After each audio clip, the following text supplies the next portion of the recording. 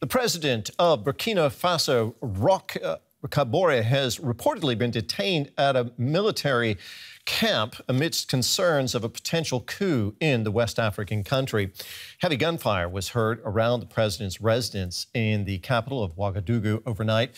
The government has imposed a countrywide curfew after gunfire erupted on Sunday at multiple barracks in the capital.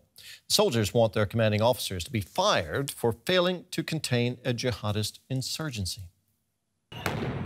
The ominous sound of tear gas fired on protesters by security forces. On Saturday, a crowd gathered in Burkina Faso's capital, Ouagadougou, dissatisfied with the government and President Roch Kabore's inability to control a jihadist insurgency that's troubled the country for 7 years. Il faut que Roch parte. Roch must go. We all agree on that. We believe that the government is catastrophic. Catastrophic in all ways, especially when it comes to security.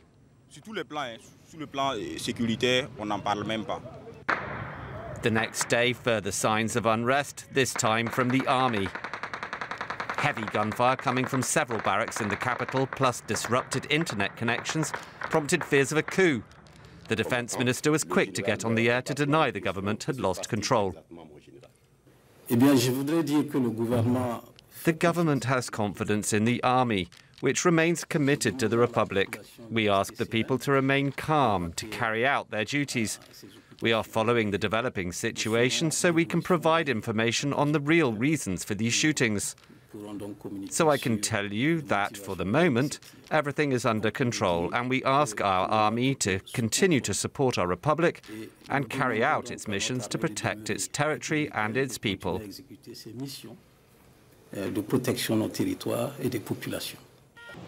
But his words did little to calm the protesters who rampaged and set fire to the ruling party's headquarters.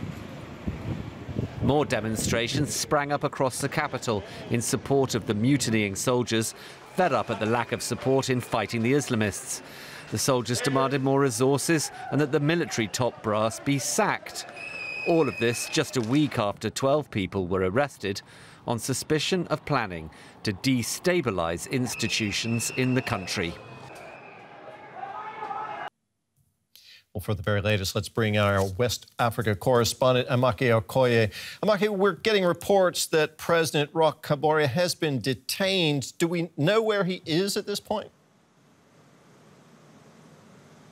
Absolutely correct, Terry. President Kabore has been detained at the military camp. That's what we do know, and that has followed heavy gunfire, if you like. While the rest of ordinary Burkinabe slept, there was a big battle, if you like, in the presidency where he was detained by this military personnel. Indeed, this is now a big kind of statement that they have made, which is opposing what the defense minister had said yesterday when he said that the country is in charge. Seemingly, the government is not in charge as it is because the president has now been detained by the military at the military camp, Terry.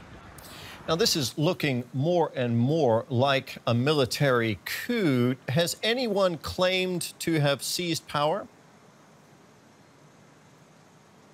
Right, that's the expectation. Typically, when this happens, you know, the military would not waste time in declaring their position and whatnot. So we're expecting that, you know, in the coming hours, as fluid as this is and as it's developing, that there is going to be a statement or the military will come out to say this is what is going to happen. Those who will be in charge of Burkina Faso moving on since they have now detained President Kabore himself. We are not sure. We've not gotten any information from the government side, but we're hoping that definitely before today ends, because it's going to be myriads of stories coming in, that there will be a statement from their quarters. Amake, give us a little bit of background here to this, what appears to be a coup. What are the military's grievances? What do they want? Right. I mean, over the course of the years, since President Kabore, of course, took over, there's been that level of dissatisfaction that he's not been able to take charge and control the security situation in the region, particularly how the militants are, you know, very, very active in that country. Now, the military is asking for more resources to be able to take charge. They are also asking that, you know, they be given all that they need to take control. And what makes this different is the fact that we've seen a lot of support from the people, as opposed to other times where, where there is a military or supposed military coup. It looks like it's just the military, but this time we are seeing the people giving, supporting the military to say, yes, take over. We want you to stand, we want you to take charge of the country because the president has failed. So those are their grievances, and those are what they're asking for, that they need more resources and that they need support themselves to be able to, take charge and to fight this militancy that has been affecting Burkina Faso, if you like. Amake, thank you very much. That was our correspondent, Amake Okoye there.